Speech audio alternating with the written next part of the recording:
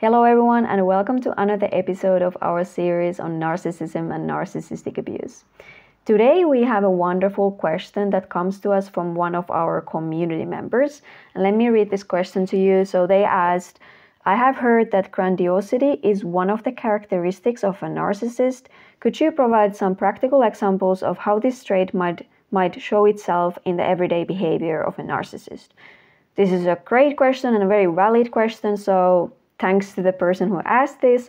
And so I have invited Cynthia Eddings, who is a psychotherapist and specializes in narcissistic abuse recovery, to answer this question. If you are new here or if you need a quick reminder, my name is Juliana Aikin and I'm the founder of the Institute of Healing from Narcissistic Abuse, and I invite therapists onto this platform to address any questions, thoughts or concerns you may have about topics related to narcissism and narcissistic abuse. Now, let's get started with the interview with Cynthia Eddings. The narcissistic behaviors are really, they're like the bricks that hedge against the feeling of shame. So it's like a foundation or a barrier to that. And grandiosity is, you can think of like a peacock that, puffs up their chest. And when they're there, you can't look at anything else. So, what you'll see in grandiosity behavior is monopolizing conversation, as if everybody is completely interested in what the person with high narcissistic trait might be saying. When you're in a conversation with a narcissist, you may feel like you're being talked at rather than being talked to, because they, everything they say to them feels like very important. Vanity is also a component of grandiosity. How they present, how they look, the kind of car they drive, the clothes they wear.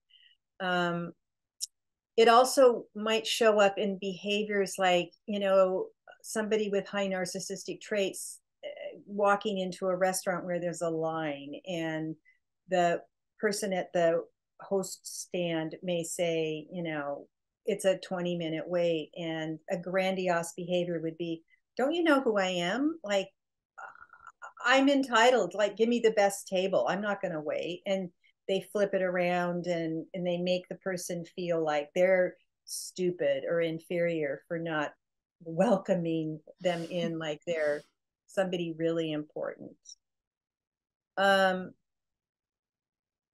So another example would be something like you're in the car, the person with high narcissistic traits is driving, it's time to park, parking is hard, there's not a lot of availability, and as a passenger you might say something like, oh, I have a really good idea, I know this place that usually has available parking.